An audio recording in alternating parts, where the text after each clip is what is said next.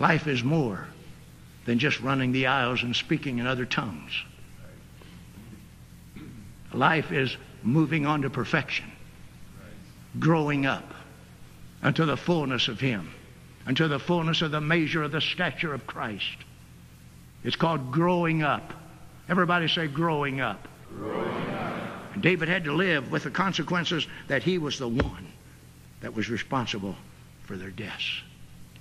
Did he backslide? Did he go to hell? Did he lose his mind? Did he commit suicide? Well, absolutely not. He went right on serving God.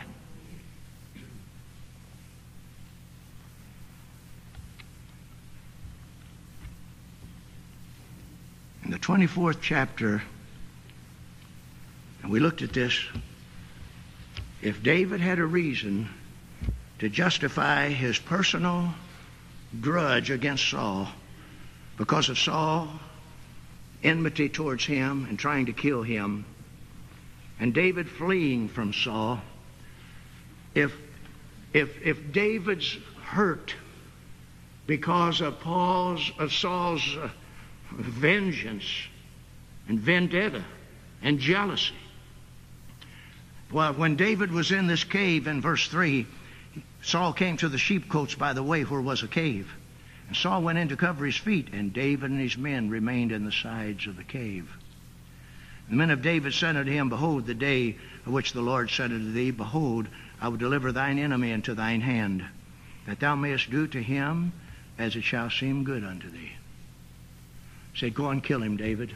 Go and kill him. The Lord said you can do unto him as it seems good to you. He said, God told you if you want to kill him, kill him. And David's personal hurt because of Saul's vendetta against him, driving him out, taking his wife away from him, David's personal grudge and his hurt. See, he could have covered all that up with a self-righteous spirit, got his sword out, this man will never kill the priest of the Lord again, and drove that sword through his heart. See, he could have used that for an excuse to justify his personal vendetta against Saul.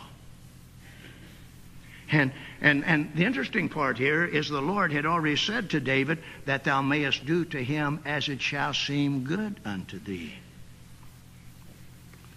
So David didn't take his life because he would never touch the Lord's anointed.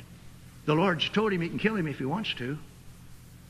Do anything to him you want to. I'm going to put him in your hands. You can do anything you want to. If God would put your enemy in your hands to where you could do anything you wanted to them, what would you do? If the Lord told you, said, you're free, do anything you want to do. Said, I've suffered from this fella for the last time. This woman will never do that to me again. The Lord told me I could do that. You can never touch the Lord's anointed and be guiltless even if God told you you could. God didn't tell David that so David could kill Saul. God told David that to see how much David feared God and obeyed God's word. Because God had already said, touch not mine anointed, and neither do my prophets no harm.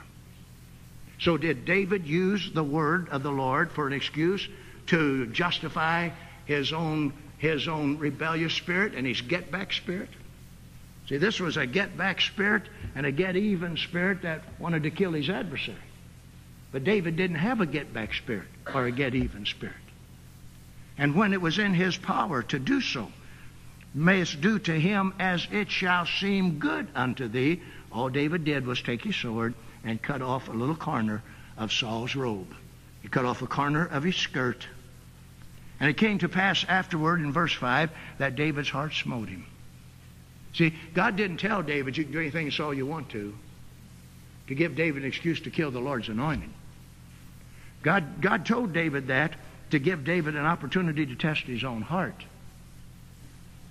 And David cut off a corner of his robe, and then he was sorry that he'd done that to the Lord's anointed. Because it's written, touch not mine anointed, and neither do my prophets no harm. And he said unto his men, verse 6, the Lord forbid that I should do this thing unto my master, the Lord's anointed. David never looked for an excuse to justify his own personal feelings. See, he never looked for an excuse. The Lord told me I could kill him if I wanted to. He's slain 85 priests of the Lord.